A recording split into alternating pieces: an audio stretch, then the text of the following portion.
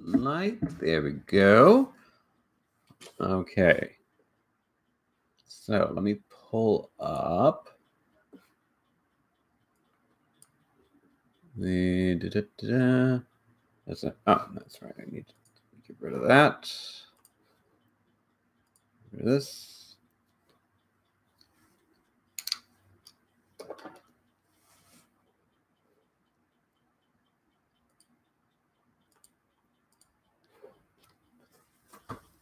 This in here.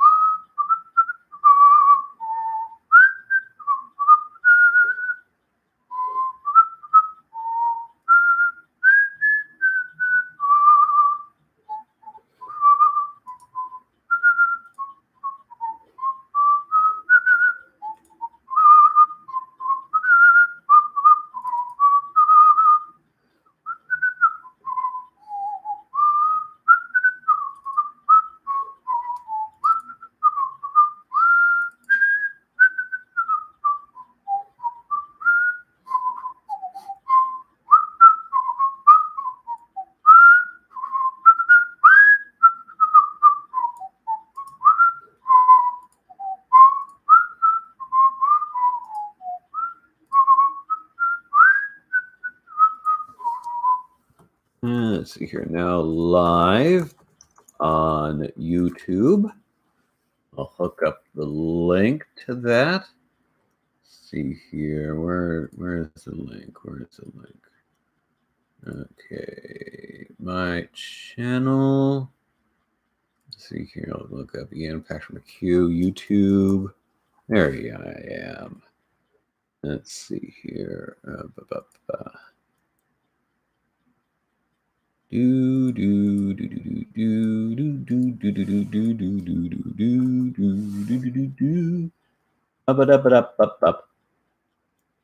Okay. Oh, that's very nice. Looks like Andrew from my ethics class who subscribed to the channel. That's delightful. Okay.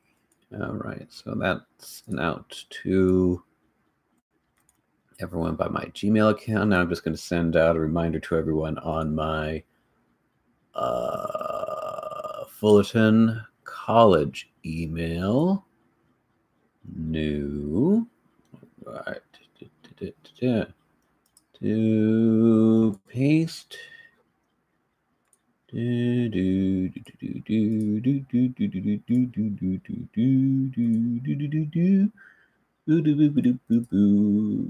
Paste. All right, now live on YouTube.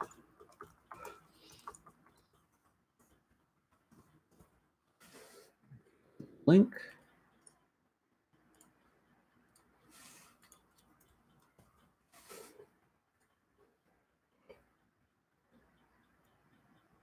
And there we go. Let's see if we've got anyone on live chat yet. Not a soul. Not a soul apart from yours truly. Well, okay. So I will be right back. Oh, let me here. Let's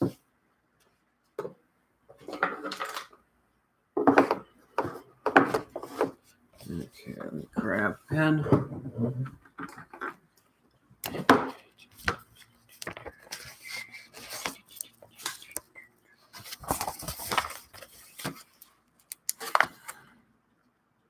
Let's see here.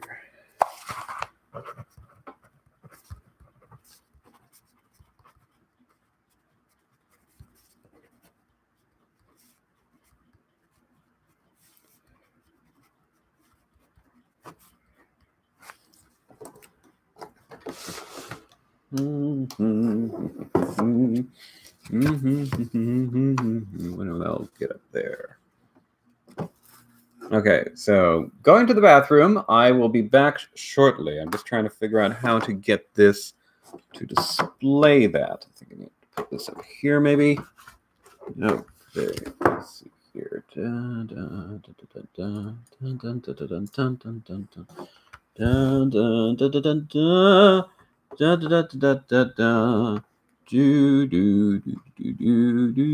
Oh, stupid.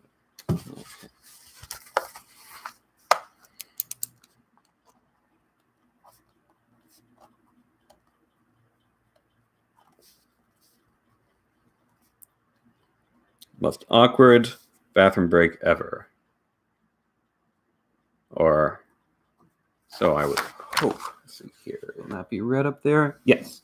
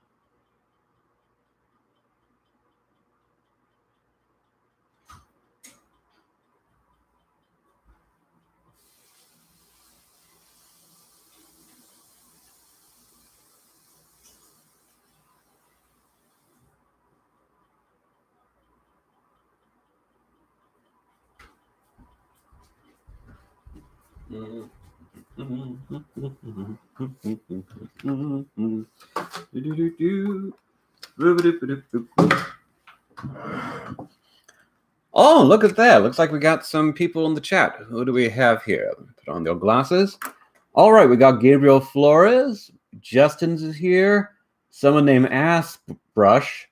Sammy Galar is here. There's Tim Magoo, Michael Joe, Janet Suarez. There's Brush again, and Sam Aguilar. Okay. Hey, Professor. Didn't realize I had to create a channel to be in the chat. Oh, no. Oh, I didn't realize that either. Oh, my goodness.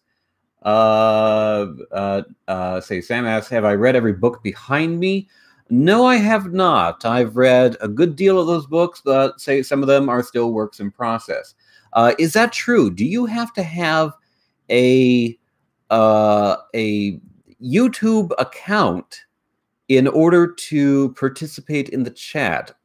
I kind of assumed that that most people had an account to follow channels on YouTube, but just say, do you have to? Does anyone say? Do you think that's a fair assumption that everyone has a YouTube account to follow videos on there? Yes. Justin says yes. It made me create a channel. It's let's see here. Okay, so Gabriel says he's enjoying this. This is good. Justin says I already had an account, but that wasn't enough. Sam says yes, you have to in order to comment, but not to watch. Okay, all right. So in order to comment, but not to watch. Oh my goodness. Oh my goodness. So you have to have a channel to watch streaming videos on here? That I was not aware of. That I was not aware of. Okay, so okay, well, in the future then, I will try to use another alternative for doing these video chats. Oh, no, you can watch, but you need the channel to chat. Okay, so you need the channel to be able to do what you're doing right now. You need a channel to be able to participate in these live chats. Is that true? So you to join the chat, you have to create a channel, but you don't need one to watch. Okay, all right. That's no Alan. Okay, yes. Ooh, correct. Ooh, true. This I was not aware of. I apologize. No, I thought that all anyone needed to participate in this was a YouTube account. So no, I was not aware of the fact that you actually need, as I said here, you need to create a channel to join a chat. Well, let me ask you this. Is it difficult to start a channel? You know, you don't actually have to upload anything to have a channel. Is that correct? It was just a click of a button to fix at least. Not a big deal. Okay, well, still on the all the same, I do feel bad for making you go through that process. Say, I didn't know that you needed that to participate in the chat. I thought you just needed an account. So I'm sorry. I did not know. Okay, so it is easy. You don't need to actually have videos already to start a channel. Okay, all right. That's good, but say still I feel bad for that. So I apologize. That was something that I had not taken into consideration. Okay, you only need a Google account, says No Allen. It's actually really easy, says Gabriel. Well, that's good. The thing is say we have to take into consideration older people in our classes, and for them it might not seem so easy. You know, it's not like they couldn't figure it out, but say they might not be aware that it would be kind of like a simple and quick process. It says, oh no, I've got to start a channel. Oh God, I don't even have any videos. So I'll put out a bulletin about that. Okay. Well, how is everyone doing? Everyone doing okay? Is everyone say keeping their wits together during quarantine and whatnot? See what you folk have to say about that. Thank you, by the way, for giving me the 411 about how to get on here. Oh, Gabriel, you says you're missing me. Thank you, Gabriel. I miss you too. I miss our chats about movies in the classroom. Okay, how's everyone else doing? Say barely. Oh, are you starting to get some cabin fever there? Starting to miss being able to just go out to a crowded bar or out to the beach or things like that. Even just kind of like going for a walk. Hey there, Andrew. Good. Say you're doing good. This is good. Myself, I'm doing pretty okay. I'm a homebody anyway. I don't go out all that much. I do miss going out though. I do miss at least having the option of going out when I want to go out. But I'm doing okay over here. In the last couple of weeks, the only reason that I've gone out to do anything at all is to take the trash out and to go grocery shopping. That's it. Otherwise, I've been in here the entire time.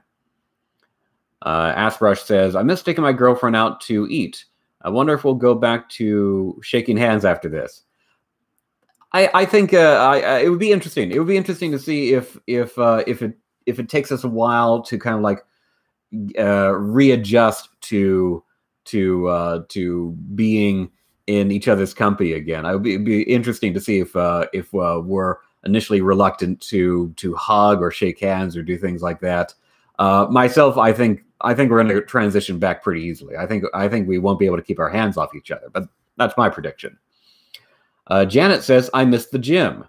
I have a lot of friends who are gym rats, and they miss the gym too. They miss they regret not having, say, a lot of workout gear at home.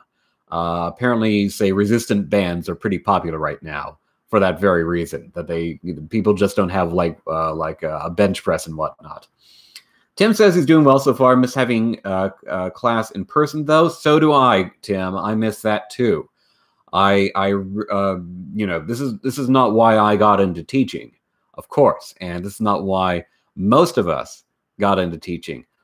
And this is the very first time I've been doing anything like this. And I must say, it's a lot more work for me doing things like this back here at home than it is for me to just go into the classroom. Go in the classroom, say you actually kind of are able to create much of the curriculum, say, improvising there in front of the students. Here, I've got to plan everything out, and it's not easy.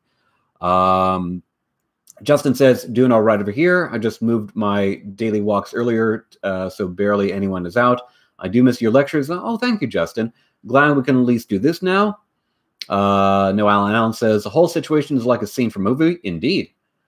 Nicole Thomas says, I miss being able to go and talk to people. Yes, I do miss that too. I do miss at least having the option of socializing.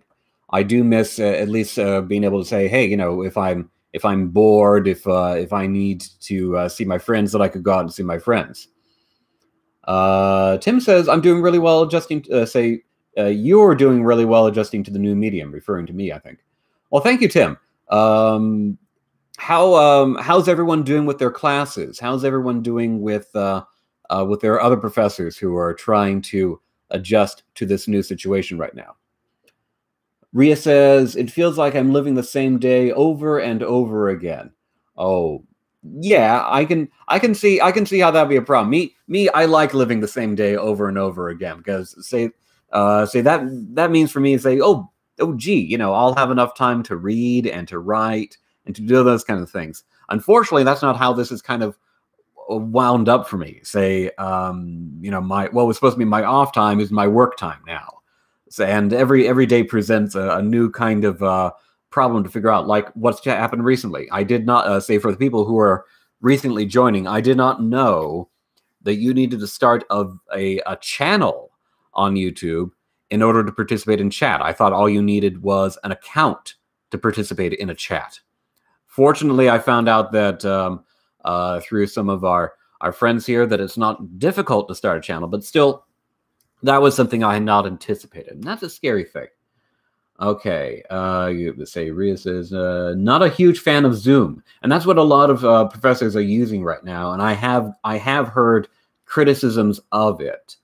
How does Zoom compare to what we're doing right now? Because one of the reasons why I wanted to do this as a YouTube stream was because I thought that this would be more accessible to a lot of people. You know, I can read the chat going up like this. Okay.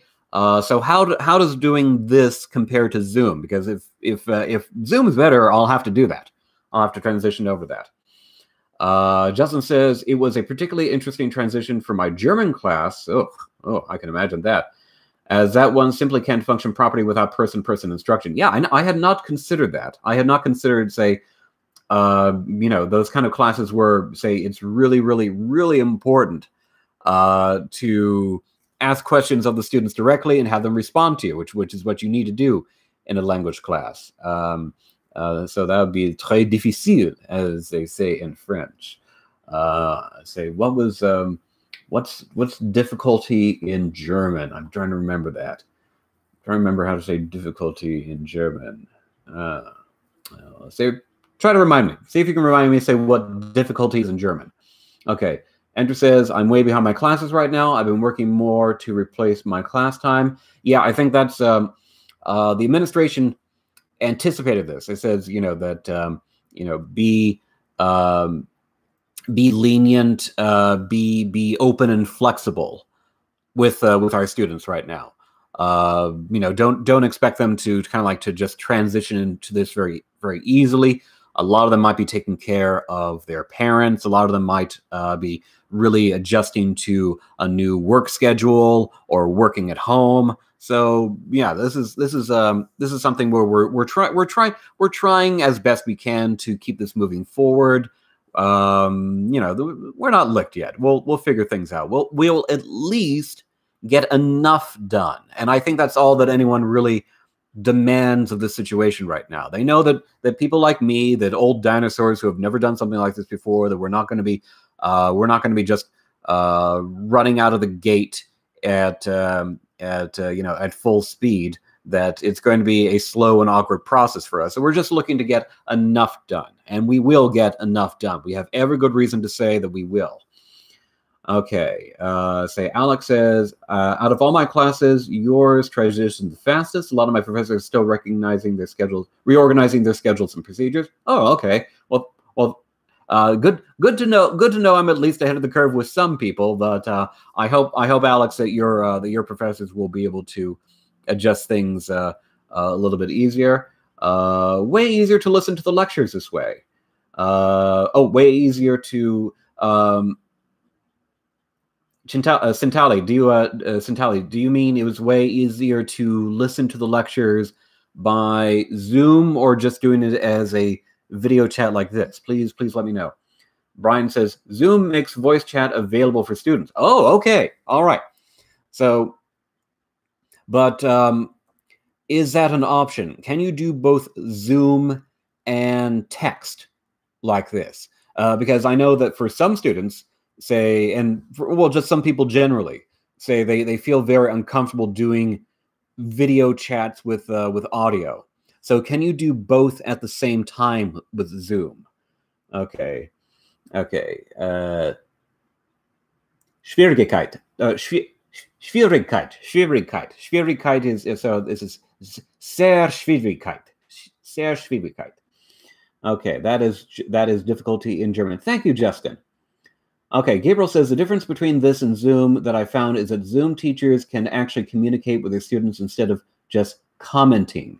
Okay, and Zoom does also have a chat option. Okay, so next time I will try to do this as a Zoom chat. I'll try to get Zoom up and running. Okay. Scintilla says no easier to listen to do my lectures via YouTube. Personally, I think Zoom connection breaks up quite often. Oh, okay. Are we doing okay with this connection right now? Is everyone able to connect okay with this? Zoom breaks up too much. You see, that's what I was given to understand by some of the other comments that I've heard, that whatever kind of system it is, Zoom can definitely be difficult if there are internet issues for students. Okay. So what do you think would be the better way to go? Do you think stick with this at least for a while, or to transition to Zoom? Which do you think would be the better option? Because Zoom at least does have the voice option. It's got that. It's got both voice and text chat.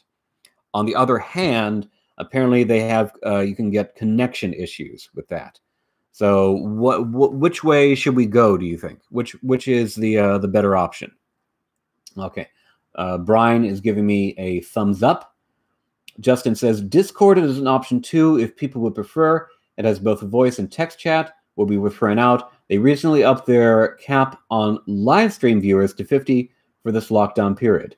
Okay, Janet says this is a lot better. Okay, that's good, Justin. That's good to know that they've upped it to 50.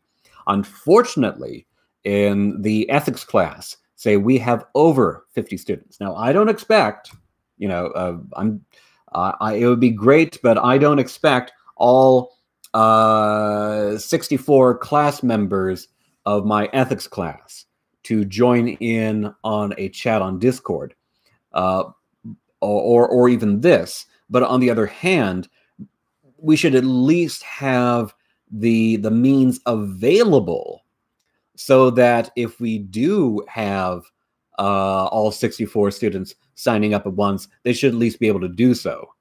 Okay, so I'll think about that all the same. I might say that, for students, A through L in their last names, chat with me at this time. For students M through Z, chat with me during this time. That might be able to manage it. But on the other hand, if we can't get the full number of students, at least as a possibility for Discord, we may have to do this instead. Okay, Janet says this works a lot better. Julia Garcia says connection is good for this live stream. I personally never use Zoom. Askbrush says, Askbrush, who are you? Who are you, Askbrush? What is the name that you would use in my classroom, Askbrush? I can't just keep calling you Askbrush on this. Tell me your name. Scintilla says, I'm sorry, it keeps calling you Scintilla, which just means just a little bit. Sitlali says, the live stream hasn't broken up. I think this would be the better option. Justin M says everybody would be able to hear you. It just caps 50 people actively watching the actual video stream. just caps 50 people actively watching the actual video stream. So does that mean that even that the chat room would fill up, and if you're like the 51st person, you wouldn't be able to watch or participate in the stream as it's happening, but you would still be able to watch it later when it's done recording? Is that what the situation is? Gabriel says, okay. Justin says, so it comes down to how critical it is for people to have the video end of things. Oh, okay. So they would at least still have the audio. They wouldn't be able to watch the video, but they would at least have the audio option. Okay, well, that I will take in consideration. It's good. It's at least good to know that they would have the audio option for this. Brian says we could try both and see which works better.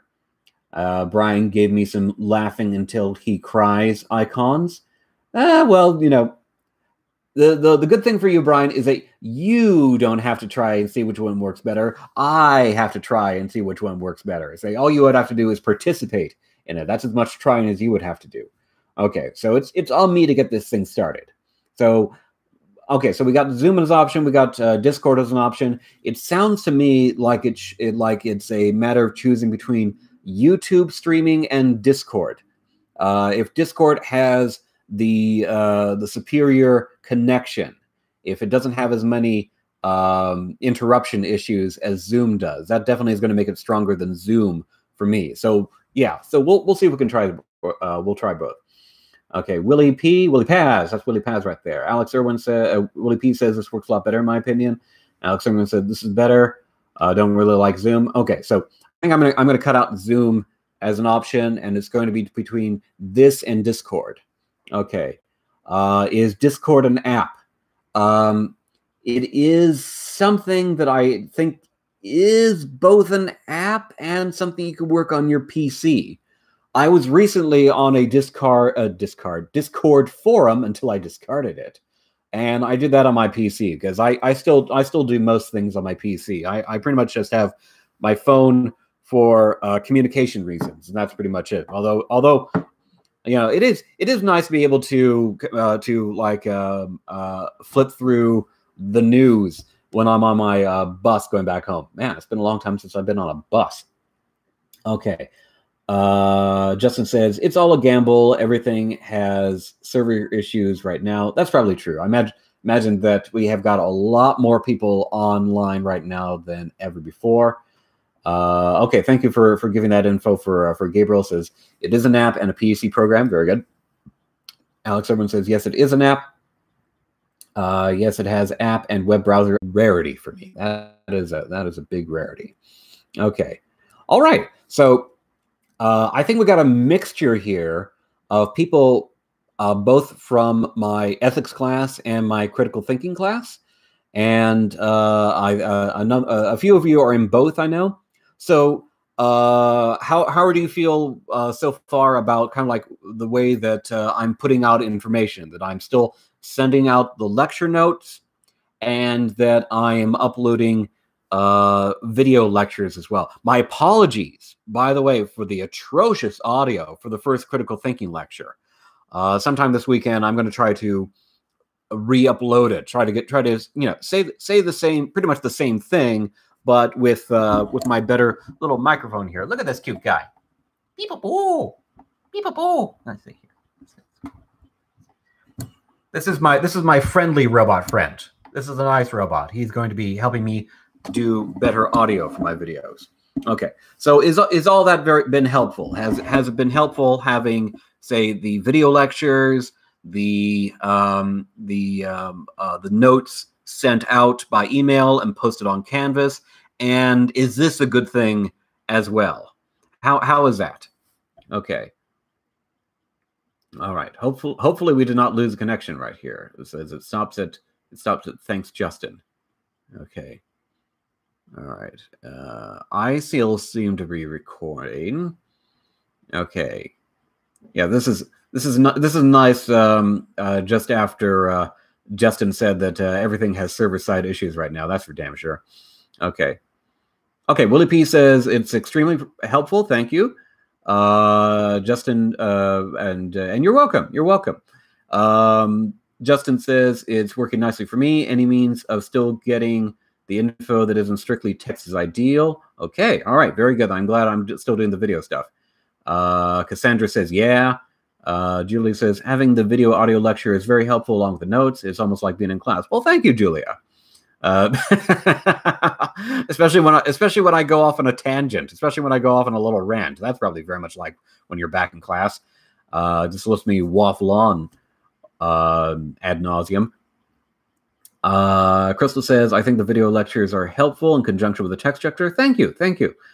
Alex says, I appreciate having both forms of the lecture because I can listen to the video form while doing things around the house, and I can also check back the written notes for review. Yes, this is the thing, that while everyone is doing the best they can to help out at home, to do work at home, to even just kind of like keep their wits together at home, having these options, I think, are very good. This is why podcasts are so popular. That allows you to decompress and have a pleasant voice, chat about something in your head. It's almost kind of like a white noise while you're doing something. It's a very good stress reliever. And if what this in any way kind of like helps out in that manner, then so much the better.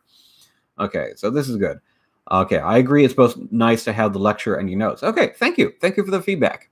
Okay, all right. So just to review, say what we've been doing right now in the 30 minutes that we've been going on. So the plan is to continue this chat for the full 2 hours. So if everyone just leaves, I'm just going to be sitting here and reading a book. I'm rereading The Critique of Pure Reason right now, so that'll keep me nice and occupied, waiting for people to show up in the chat. So if everyone leaves, I will still have this chat going, and I think that's what I will have to do if we continue to do this on YouTube, or to do it on Discord or some other platform. Is that when I schedule an online streaming chat time to be available for that full time, it's almost like I finally have office hours at last. And here, this is what my office would look like if I had an office. So I would have my books behind me and you in front of me. Okay. By the way, if any of you go into grad school, if you go into grad school and you're working on a dissertation, this is what it's going to be like for you. Say, so many professors who are involved in working with grad students on their dissertations have taken on so many students, so many dissertation projects, that more often than not, they are connecting with their students, their dissertation students, this way, through Skype or through some other kind of platform. So, get used to this if you plan on to go into graduate school and doing a master's dissertation or a doctoral dissertation. You'll be talking to your program advisor, to your dissertation advisor, a lot in this kind of way. Okay, so let's move. So I'll be here for the full 2 hours. I'll be here until 3:30, and we were just talking about, say, doing this on YouTube versus doing it on another platform. I've heard say not very good things about Zoom, but I've heard good things about Discord. We might give that a try. And the good thing about Discord is, unlike YouTube, we don't have to start up a channel. I think you just need an account.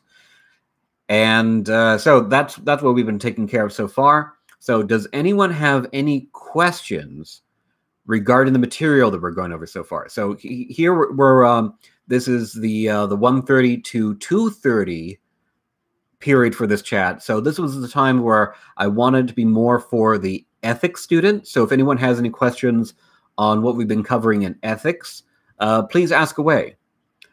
Otherwise, if you have any questions you want to ask right now, and if you're in my critical thinking class, you can ask it right now, and I'll be very helpful. I'll be very happy to help out as best I can with that.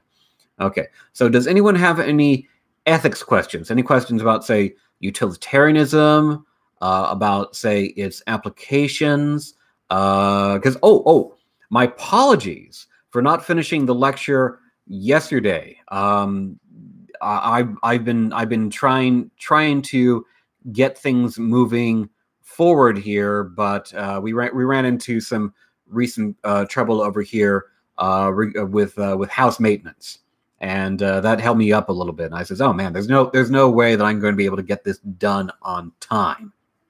So that's why I'm pushing back the lecture that would have gone up yesterday to next Tuesday. So we would have gone on into more things about the how we can apply utilitarian ethics, and we would have talked about animal rights.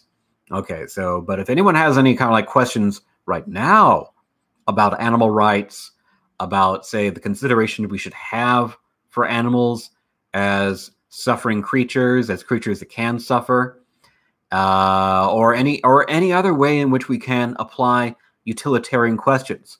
Here's another one. Here's something that I wasn't going to include in my lecture notes. What about censorship? Okay. Would that lecture have affected the quiz at all? Asked Alex. No. Say the only things you would need for the quiz that I have up right now would have been the lectures that I posted up to last Thursday. So just the last 2 lectures, actually, not what would have gone up, not what would have gone up yesterday, but just the last 2. So if you're in my critical thinking class, it would have been say the 2 lectures I did on biases, the one where I introduce biases, and then the one where I talk about say the framing effect bias. And for the ethics class, it would have been just the 2 lectures that I've posted so far on utilitarianism. Those would have been the only things you would need for the quiz right now. Okay. Can you contrast old and new utilitarianism? Okay, so old utilitarianism. So we're talking about, say, the utilitarianism of Jeremy Bentham. And what you find in Jeremy Bentham's utilitarianism is still a lot that you will find in the utilitarianism of John Stuart Mill. John Stuart Mill pretty much, say, his major contributions to it was to refine it and at the same time expand it. He expanded it in a kind of way where it became more committed to a philosophy of liberty and of freedom. And also, and that also entails making personal individual development more important when we consider, say, whether an action will cause more or less pain. In old utilitarianism, Jeremy Bentham was still about, say, personal liberty, personal freedom. But on the other hand, he was certain that he had found a kind of program that should be able to work for most people. That he knew, he knew very well that it wouldn't work for everyone. But remember, it's the most happiness for the most amount of people. That means not necessarily everyone, but for as many people as we can fit into it. And for Jeremy Bentham, say he believed that he had figured out, say, a program of education and personal development that should work for everyone. This is why, say, for utilitarian, say, it wouldn't be right to encourage children to pursue their interests in a religion, because as far as the utilitarian was concerned in Bentham's time, say, religion would not give you the most amount of pleasure versus pain in the end, that it would give you more pain than pleasure, or would stifle your ability to feel more pleasure, which, according to them, would be to feel more pain. So that's the big difference. The big difference is that, say, for Jeremy Bentham figures that he has the right kind of program that will work for most people in terms of their own education, development, say, to steer people in this direction versus another direction. And also, if he has the right program, that means that the people who are suffering under the program say it's okay because it's going to work out for the most people eventually, that it will work out for the most amount of people down the road. So if you're a worker suffering right now in the factories, if you are a mill hand, if you are down there in the mine working 18-hour shifts, it's unfortunate. Jeremy Bentham is not going to say, it's not like your suffering doesn't matter, but it's suffering that is going to work out in the long run according to my program about how people should develop and about how society should develop. Now, John Stuart Mill comes around and says, not only can we not anticipate an educational program that has to work for everyone, we can anticipate a societal program that will work out for everyone as well. So that means when it comes to, say, people who are suffering in very dangerous jobs and jobs where they have to work really hard and they don't really have any kind of security, any kind of like health insurance or anything like that, anything that could kind of like help them out. Say if they suddenly broke their legs and couldn't work in the mines any longer, what becomes of them? Say Mill is going to say that says no, we have to protect the people who are working in these kinds of conditions, because we can't just figure that everything will work out according to one grand program for most people. We have to be able to allow enough people, as many people as we can, to help guide society. That means we can't just dictate to everyone how society should go. We should have a program in place that will allow as many people as we can to participate in that society for its development. This was Mill's focus back on individual liberty, personal development, individual freedom, that we have to get as many people to be able to develop in their own way and develop, say, without having to sacrifice as much of their own potential as they would if they were working 18-hour shifts down in a dark, dangerous mine. So by focusing more on personal development, Mill is also taking away from old utilitarianism, say, that kind of stigma that it had, that it was actually just an excuse for people to be selfish, that it was an excuse for people to work long hours down in the mine because it's going to benefit us in the end.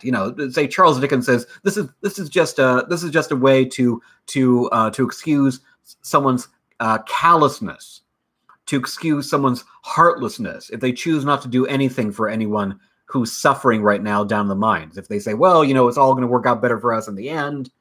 Too bad if they die. Too bad if they suffer. But they have to, for the sake of the right program, for the sake of some kind of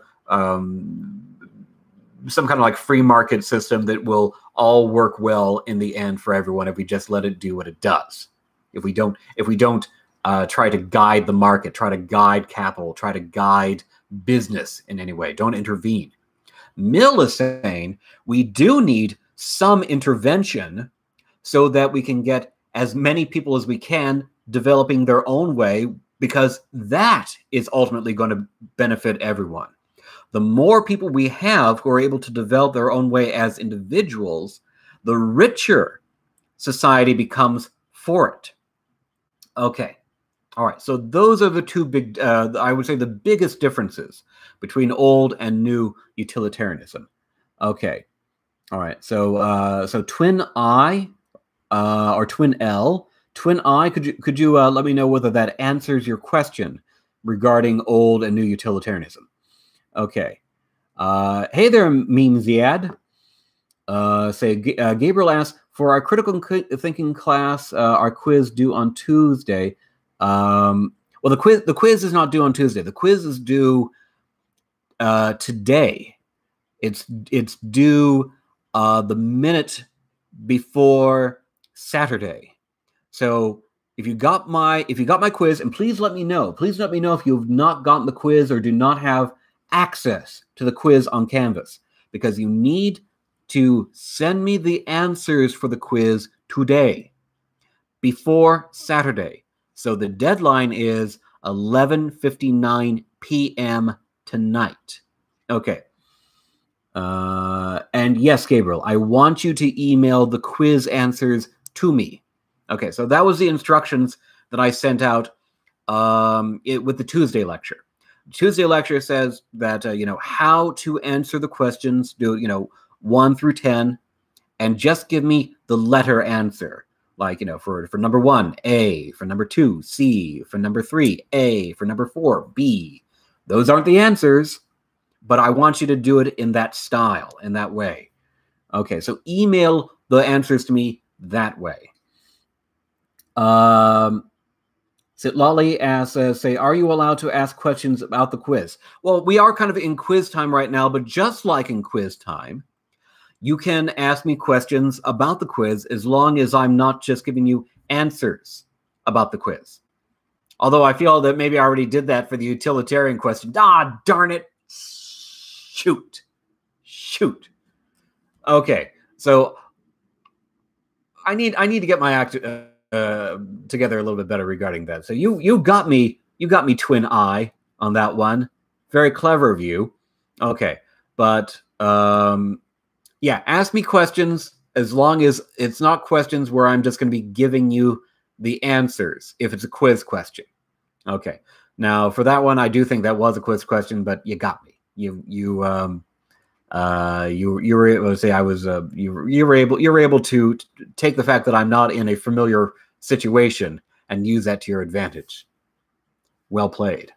Okay.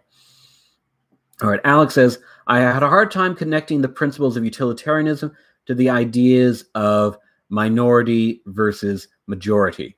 Okay. So I think I can answer that. I think that is something that is I can comment on without just kind of like giving you the answers to the quiz. Okay, so for that one, the thing is to say that the real concern, even when we are talking about the minority, even when we are talking about, say, the smaller versus the larger number of people, the focus is still on the majority. The maxim of utilitarianism, the maxim that we get from Jeremy Bentham, still applies when we're dealing with John Stuart Mill's utilitarianism. The maxim is the greatest amount of happiness for the greatest number of people. And Mill's idea is that by including more consideration for the minority, for the smaller number of people, that this will eventually work out better for the greater number of people.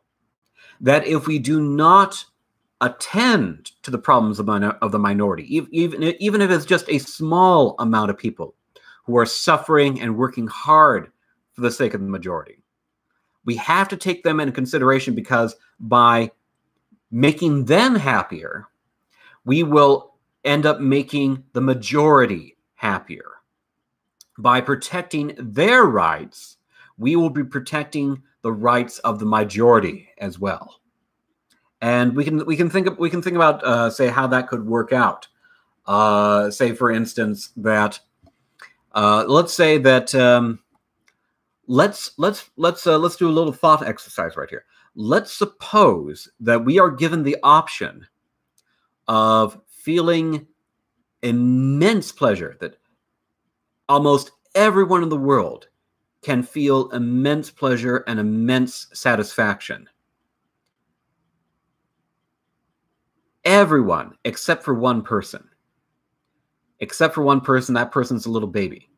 What if we were put into a situation where everyone else in the entire world could feel immense joy, except for this little baby? This baby would actually be suffering, and it would be suffering continuously. It wouldn't die, it would just continue to suffer.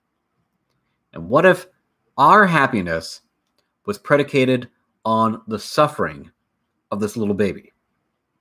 Okay, so this is a question often asked by utilitarians. And the utilitarian answer is that baby counts. If that baby is a suffering baby, then we need to consider the feelings of that baby. And even though it may seem like we're actually getting the greatest amount of happiness for the greatest number of people, we are actually not, because if we are conscious of the fact that there is a little baby suffering, then we will not be as happy. Even if we were enjoying as much as we could while a little baby is suffering, we would still not be enjoying as much as we could potentially because of the little baby. So if we're able to alleviate the baby suffering, even though we might lose, say, that intense level of happiness that we would be feeling, we would at least be feeling like we were kind of more invested in that other person. We would feel calmer. We would feel less cruel, less callous and whatnot. And that kind of happiness might actually count more than, say, just kind of like the happiness that would come from just kind of like, you know, eating good food and having good drink and having a lot of sex and having good times. If we have this guilty area back in our heads, say, that takes greater priority than, say, our immediate sensual pleasures. So if we alleviate the baby's suffering, we would still be actually bringing more happiness to the greater number of people, because it would be, say, a happiness that comes through the pleasure of knowing we were not causing someone pain. Now, here's the question, however. What if we didn't know that the baby was suffering? Okay, so I'll leave that to leave that to think. Okay. Ooh, Gabriel, what kind of message did you retract right there? Okay. You might have already said it, but I'm still confused why the minority is so important. The minority is important because of the potential that the minority has.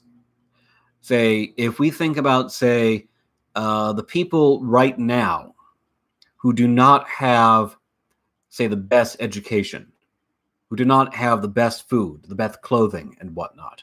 We imagine, say, what can come out of their lives. They could still be productive workers. They could still make things for us. But think about the things they would have greater difficulty doing. That if the minority is not given, say, a proper education, say, a person of that minority group who might be, say, a very, very talented scientist would not be able to make the contributions that they could without proper education, without the means to learn how to engage with scientific ideas, master the say, the periodic table, to be able to master the kinds of ways to present findings in terms of mathematical formula, data in terms of formula, and so forth. Without being able to do that, we lose a chance of having better science. So if we have people who are not able to develop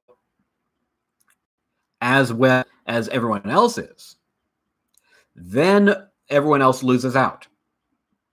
Everyone else loses out of what that smaller group of people could potentially contribute to the larger group. So it's not like, and here's the problem we're going to be talking about with utilitarianism down the road. It's not like Mill is saying that we need to protect the minority because just as human beings, they have inherent dignity, value, and worth independent of what kinds of consequences we could get out of their labor, out of their interests, out of their pleasure, and so forth. He is saying that we protect the minority because of the consequences it could have for the majority. Remember, utilitarianism is a consequentialist ethics. It's all about results. It's not about your intentions necessarily. It's about, say, what comes out of your actions. When you suppress a group of people, say, are you going to be getting, say, the maximum amount of pleasure out of that, or will it be more pain than pleasure? And Mill is saying, ultimately, it would be more pain because you would not be able to experience as much as you could through the contributions of the minority, through what they can contribute to art, to industry, to science, to human progress generally, even maybe just to friendship. Even maybe just the fact that maybe your best friend, the best friend you could ever have in your entire life, could be amongst that smaller group of people who you don't want to have anything to do with because they're different than you somehow. And you want to make sure that they're not coming in, encroaching on what you think to be your world. You do that, says the utilitarians, and you miss out. You miss out on what could be got from that. Okay. Alex asks, would a utilitarian favor put in a position to choose between an animal and a human? That's a very good question. So, let me read the next one. Adding to my previous question, if they were equal numbers in both human and animal. Well, if they were equal numbers of both human and animal, the thing is, say, most utilitarians would say that even if we had, say, as many non-human animals as we do humans. By the way, we have more non-human animals than we do humans. Say, humans constitute the minority here. The majority are non-human animals. Think of all the billions and billions of bugs there are out there. Even if no other animal existed except insects and humans, there would still be a lopsidedness in terms of numbers when it comes to that. But let's suppose still there were an equal number of humans and animals, so that we could say that we all constitute an equally distributed world. A utilitarian, most of them anyway, most utilitarians would say that animals still do not experience pleasure quite as we do. That we have kind of like a greater complexity to what we feel. That we can, that we can feel suffering, but we can feel that some suffering leads to good things down the road. When we go through education can be a very painful process. Love can be a very painful process. We go through painful processes all the time. It's why I don't work out. I don't care how good I would look. I don't want to go through that process while feeling all that pain, jogging and doing sit-ups and so forth. But other people, they love it. It says it's pain, but I love what it brings me. I love the results that come from it. I love challenging myself. I love putting myself through the regime. Animals don't quite have the same kind of attitude towards pleasure and pain that we do, for the most part. Some of them are getting more towards the level of human complexity, but most of them are not. You say, a cat would only submit to training if it thought it could get treats out of it, and so would a dog. A dog sees, say, kind of like, by and large, kind of like, what is my outcome going to be in terms of kind of like my immediate needs, my pleasures, and so forth. Not all dogs, of course. You say you want to train a seeing eye dog to kind of like resist as much as it can, but that's why you don't pet it. That's why you don't pet the dogs. If you pet a seeing eye dog, then it'll get distracted and it'll start saying, "Ooh, I like this. Give me some more of this. Oh, the heck with you, blind guy. You can go walk onto traffic. I want some more of this right now." Okay, so for an animal, the way they experience pleasure is going to be different. And we would have to ask ourselves, say, is it all right for more animals to suffer since they are not actually suffering the same way that we would suffer? Or, on the other hand, could we say it is not right for an animal to suffer because they suffer differently than we do? That we can get over pain a little bit easier than an animal can. We can understand pain in a way that an animal cannot understand pain. And so if nothing actually good is coming out of putting that animal through so much pain, then, especially for the animal, then the utilitarian might say that it is wrong to make any animal suffer because they can't understand it the way that we do. They can't see the results from it the way that we do. So even though we might be able to benefit from it by their suffering, say if they're not able to kind of like overcome the suffering of it, they're just still suffering creatures, then the utilitarian might say that that this is as wrong can be. So there are two schools of thought on it. One favors people because we're able to enjoy more things and with a greater sort of like complexity, with a greater kind of like sense of its value than animals. Others might favor the animal for the opposite reasons, because the animal does not feel pleasure and pain as complexly with the greatest amount of complexity as we do. That is just suffering for many of them. So this is something we really do need to get into when we do the topic of animal rights in the next lecture. Okay, so there are two schools of thought on this. Gabriel Flores, for our next written assignment for our critical thinking class, what is it going to be about? Is it going to be about why Quentin Tarantino is such a horrible director? You know, I've been thinking about, say, what the next writing assignment is going to be, and it's funny you should ask that. For the midterm, I will tell you this: for the midterm, there will be an ethic component. This, by the way, is for critical thinking. For the essay portion of the midterm, I'm going to be asking you to write an argument in which you try to convince me to enjoy something that you enjoy.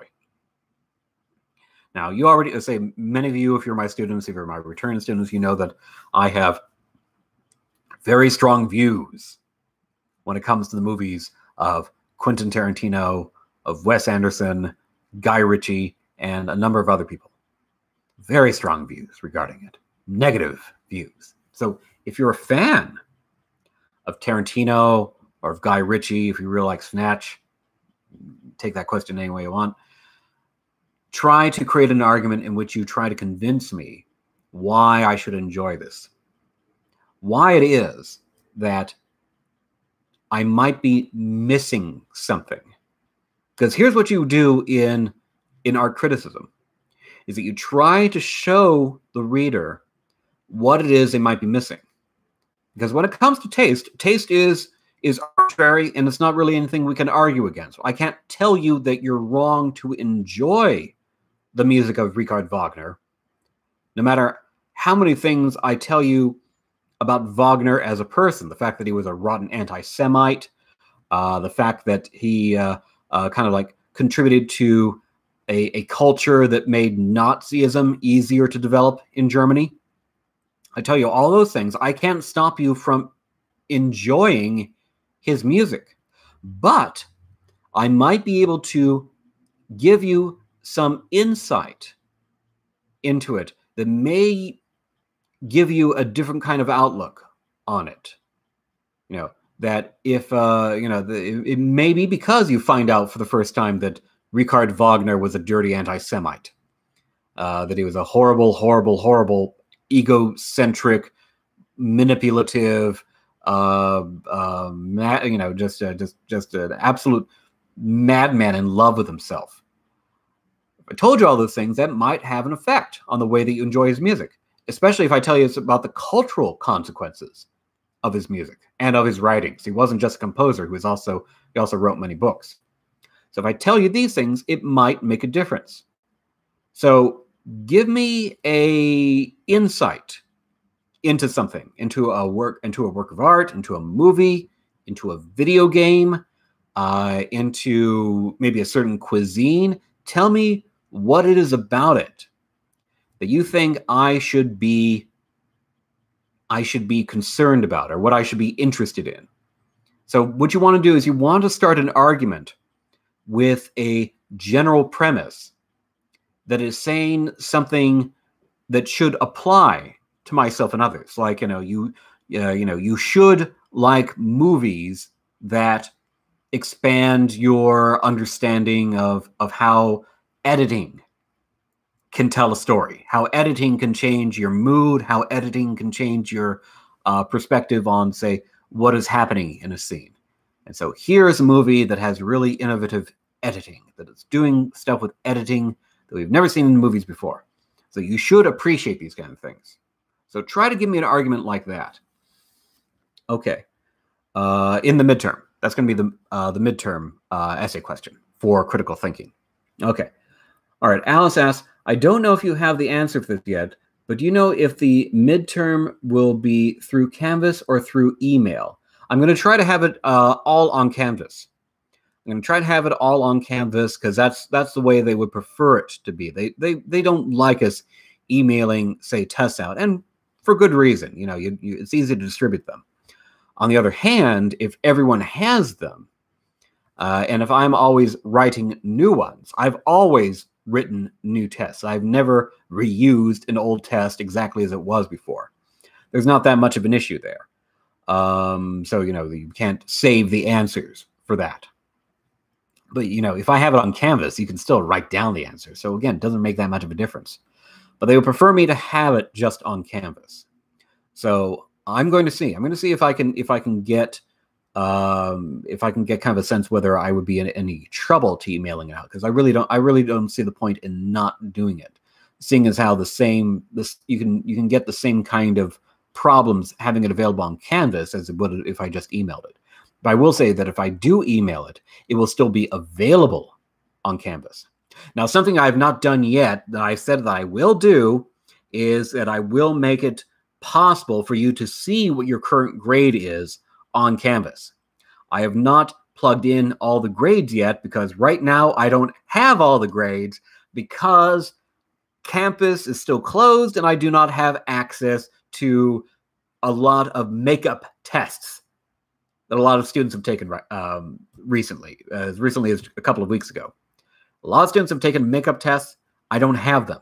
So I don't have kind of like a up-to-date record of everyone's grade yet. So when I'm able to do that, when they're able to let me back on campus to get these things, then I will put in all the info onto Canvas, and you'll be able to see your grade on there. No one else will be able to see it but you and me, of course. But you will be able to kind of like follow what's going on with that. If you don't like Guy Ritchie, then you don't like the recent Aladdin movie. I haven't seen the recent Aladdin movie. I haven't seen it. I'm not the biggest fan of Will Smith either. So it's got a couple of strikes against it.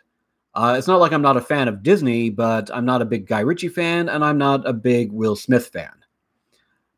Interestingly enough, there is a movie trope. It's a kind of like a movie cliche, and it's called, this is what it's called. It's called the magic black man cliche. The magic black man cliche. Look up, if you know the comedy duo of Key and Peele. If you know the comedy duo of Key and Peele, look up their magical black man sketch. And you'll see what I mean. This is a trope that you see a lot in movies of the recent past, where a white guy needs help, and here comes in an African-American man or woman who has the insight or the abilities needed to help the white person. The Legend of Bagger Vance is an example of this, where essentially a magical African-American what's the word for the person who helps out the golfer? What is that word? What's the word? What's the term, people? What's the term, people, for the guy or gal who helps out the golfer?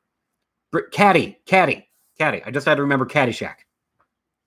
That an African-American caddy suddenly shows up to help out this white guy who's in trouble. You'll see it a lot in movies. That was Will Smith. Will Smith was in another movie where he performed the same action, same role. It was Hitch. If you remember Hitch, Hitch is there to help out Kevin James. He's able to give Kevin James, say, the kinds of insights and abilities that Kevin James doesn't have in order to succeed at love. Now we come to Aladdin. Aladdin, Will Smith is a literal magical black guy, even though he's blue. He's not literal, he's a blue guy, but he's still filling the same kind of role. So it's a racist trope. It's a racist caricature. This idea that African American people are primarily there for the service of white people, bringing in, say, folk wisdom, folk magic to help them. So it's treating black people as not only as being kind of like there to help white people, but also as kind of like, being different in a certain way. Even though they try to make it a sort of positive way, it's still a very patronizing way, as if black people couldn't be, the best thing you could say about them would be that they have magical folk wisdom. So it's an insulting caricature. It's an insulting caricature, and I think it's amusing that Will Smith keeps on taking that kind of role. Okay. Caddy. Thank you, Tim Magoo. Thank you. Okay, so look up. Let's see if I can find the link to that sketch, and I will send it to you guys because it's very, very amusing. I love Key and Peele. Okay. Okay. Key and Peele magical. Oh, it's another word. It's not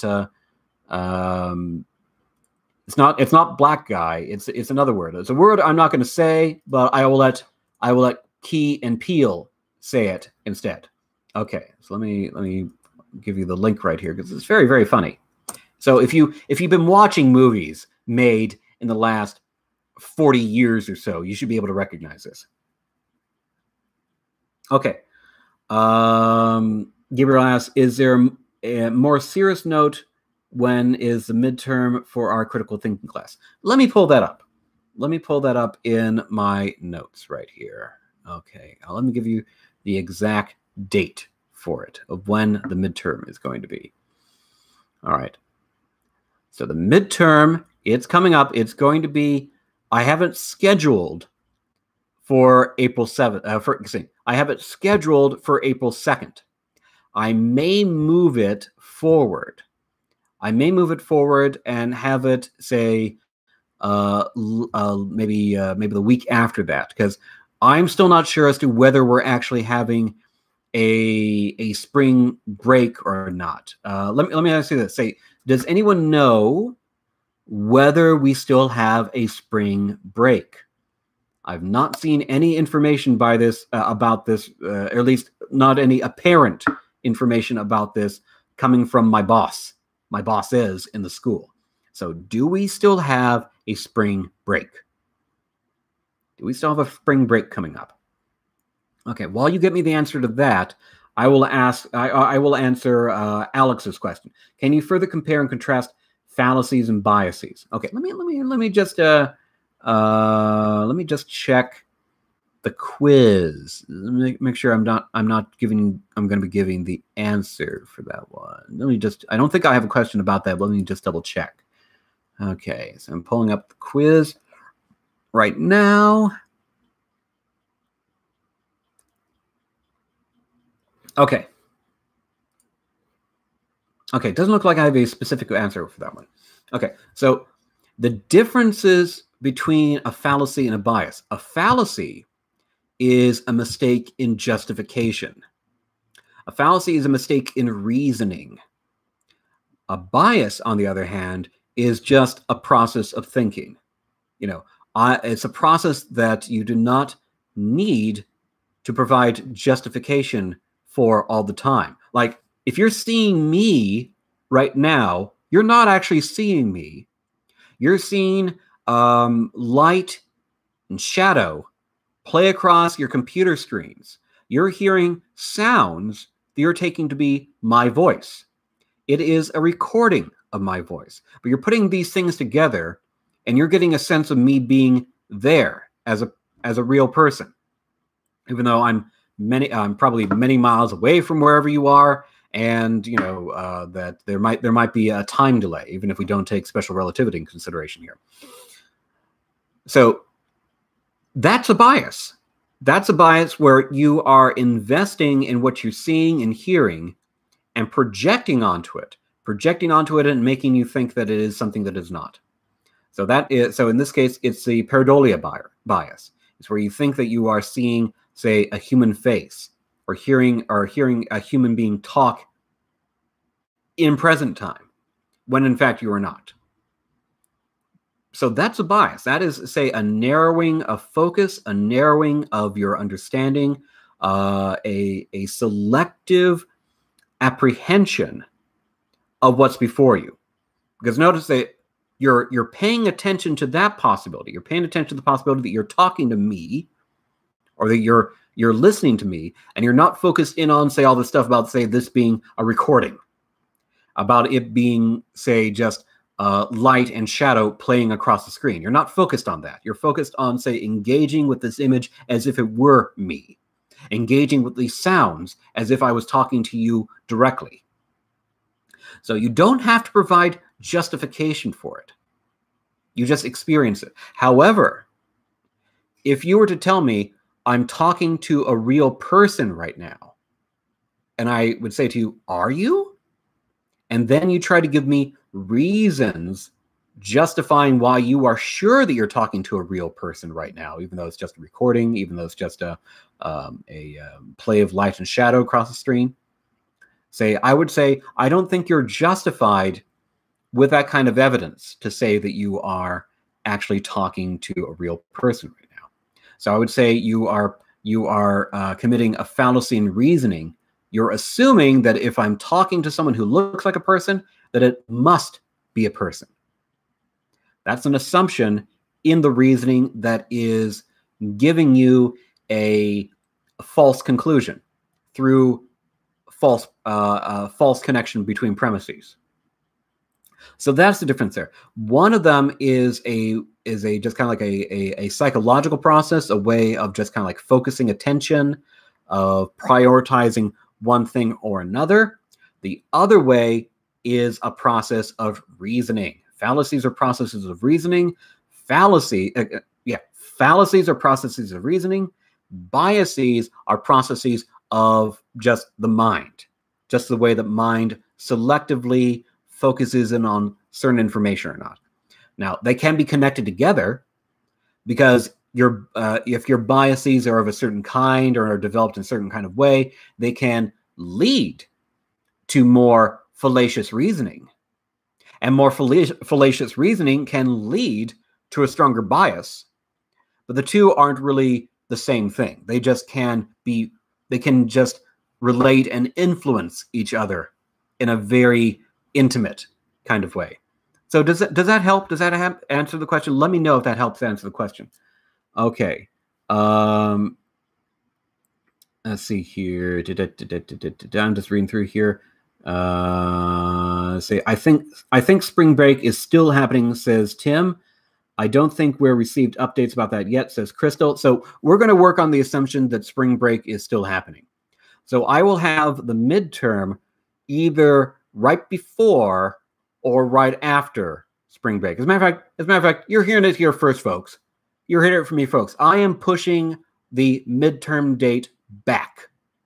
I'm going to push it back to April 14th. Okay, so you heard it here first, folks. The midterm date is being pushed back to April 14th. I will be sending out a notification about that as soon as we're done with this live stream. Okay. All right. Okay, let's see here. All right. That helped a lot. Thank you. You're very, very welcome, Alex. Okay, so let's see here. How are we doing for time? Okay, it's almost 3 o'clock. We still got plenty of time though, because I'll be getting off here at 3:30. I'm going to be getting some water right now. I'm not going to be getting Italian grape juice or Irish lemonade. I'm just getting water. Or is it vodka?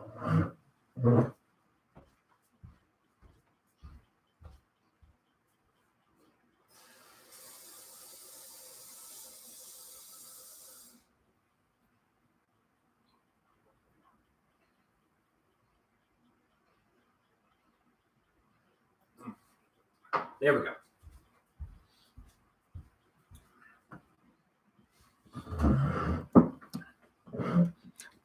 One of the disappointments for me during this pandemic is that I couldn't be there in the classroom with you guys for St. Patrick's Day, because I would love to have taught you some Irish, because before the English came to Ireland, the Irish had their own language. We call it Irish Gaelic, and I know a little bit of it, and I'll teach you some Irish right now. First of all, whiskey. Whiskey comes from an Irish word, and it comes from the Irish word Ishkabaha. And Ishkabaha means water of life. Now I'll teach you a little Irish phrase right now that you can use in your everyday life. And I especially would like you to use this phrase if you are not Irish, because Irish Americans, like myself, can be very, very, very annoying, very obnoxious about their Irish heritage, much, much more than the Irish back home are. It's like people from New York who come over here and suddenly become more New Yorker-ish than they ever were back home. It's like that too. So we Irish, we can be very, very, very annoying, particularly if we are far from home, which is a very annoying movie about Ireland, come to think of it. So here's a phrase I would like you to use on Irish Americans who are being annoying about being Irish. So if you're not Irish, I would like you to especially use this. And here's the phrase. Póg mahón. Póg mahón. Use that phrase anytime an Irish person, an Irish American, is giving you shit about them being Irish and you not. Póg mahón means kiss my ass. So say that to them. Say kiss my ass in Irish to them. And 99 times out of 100, that Irish American won't even know what you're talking about. Okay, so Póg mahón. Okay. Okay, so any other questions regarding, so we're now in the critical thinking hour. Yeah, we're now in the critical thinking hour. So does anyone have any questions for critical thinking? More about, say, the biases or the fallacies that we're starting to do, anything like that. Okay, so just so you know now, you're hearing it for the first time. And this will be true for both classes that I'm doing, for both the ethics class and the critical thinking class, that the midterm date has been pushed back to April 14th. So I will be sending notifications about that to both the ethics class and the critical thinking class. Why are they the same date for both classes? Because it's easier for me. That's why. Okay. Okay, so any other questions? Any other questions for critical thinking? Or if you're still here from the ethics class, any questions for you guys? Okay, so looks like we might be in a... can you further explain the halo effect? Okay. Let's give a for instance right here. Let's say that you're in a relationship with someone. Your relationship with someone, maybe things started out very well. You're with someone and they were very complimentary. They were very helpful. They were inspiring in a lot of ways. And maybe they made you feel something that you had never felt before. Maybe this is even your first love, or the first time where it seemed like you were getting true love. Maybe it was the first time that you were seeing that you're getting true love in a long time. So you're investing a lot into this relationship. Then things start to change, maybe slowly at first. But gradually there's a big difference in the way this person treats you. The person starts blaming you for more things, starts criticizing you for more things, starts kind of like putting more and more burdens onto you. And even though it hurts you when they do this to you, even though maybe in some part of your mind you think that it's unfair, you'll still, for the sake of the love that you'd felt before, find excuses for the way they were behaving. And what if other people were putting this stuff out to you? Says, you shouldn't let that person treat you like that. You shouldn't let them talk to you like that. And you say, you don't understand. They're under a lot of pressure at work. I'm not that bright myself, so I know that I can be a pain to deal with.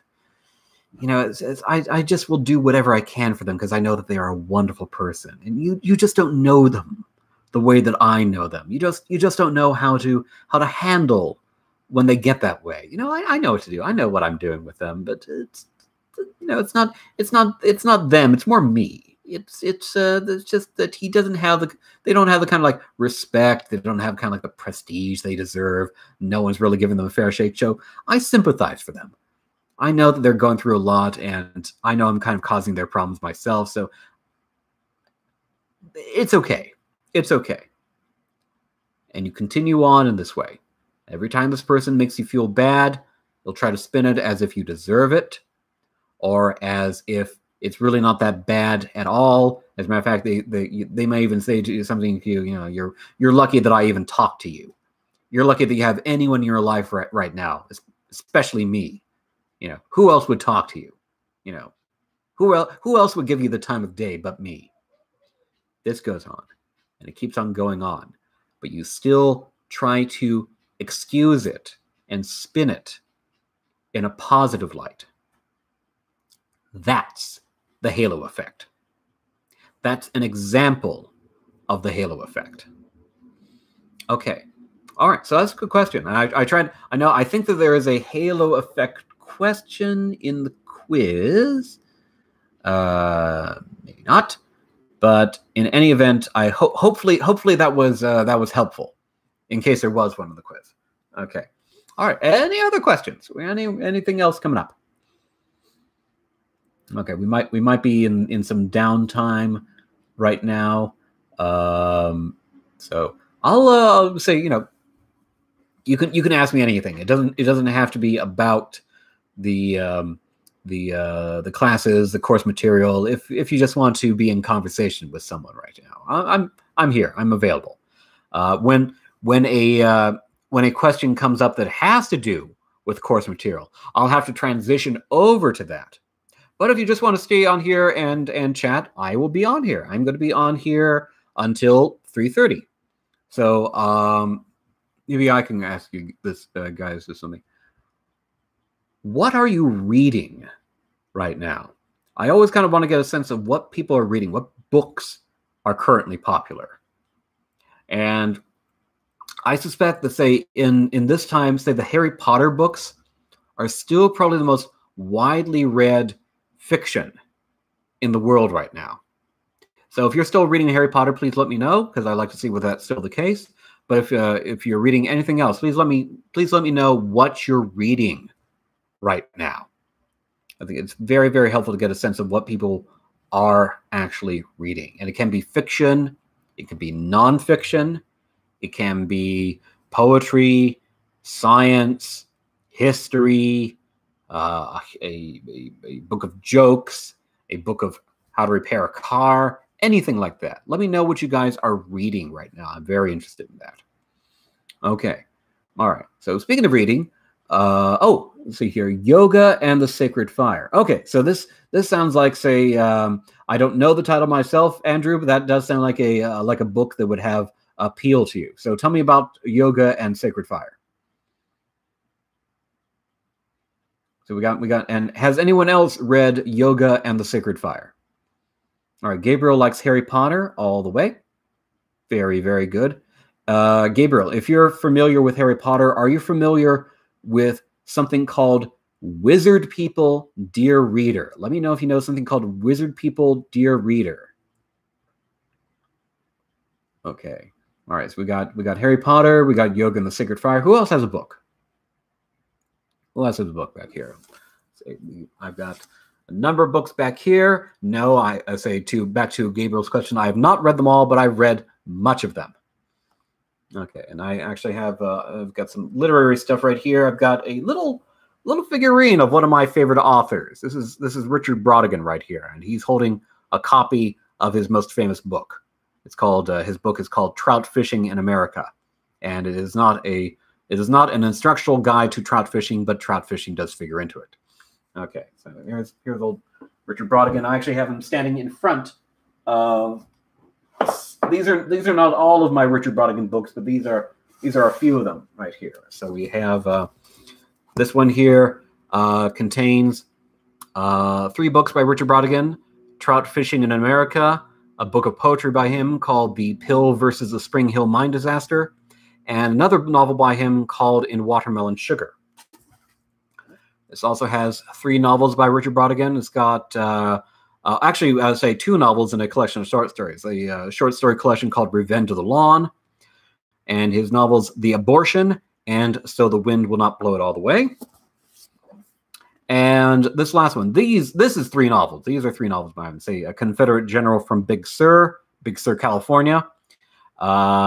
say the Dreaming of Babylon. I'm trying to read the titles backwards. Dreaming of Babylon and the Hawkline Monster. And these last two right here, Dreaming of Babylon and Hawkline Monster, are actually my favorite books by Richard Brautigan. Okay, I've got. Let me see if I can pull the other Brautigans off of here. Okay, here's my other three right here. Where's the last one? There it is. Okay. All right, so here are some three other Brautigan books. These are not in print right now, I believe. I think these ones are out of print. All of these are still in print. These, as far as I know, are out of print.